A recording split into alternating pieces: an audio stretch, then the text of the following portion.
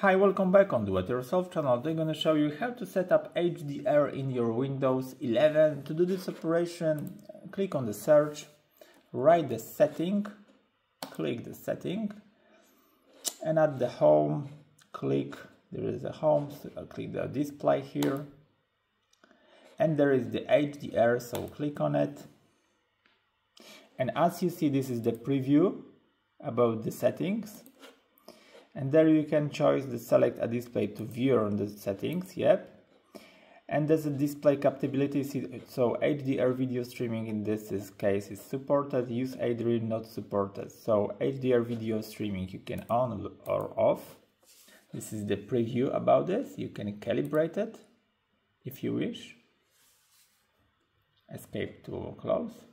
You can restore to default. You can optimize for battery life, this HDR effect, or optimize or for image quality. And that's it about the settings of your HDR. So I hope the video is helpful for you. If yes, you can leave like, leave comment and leave subscribe, and see you by next video. Hey!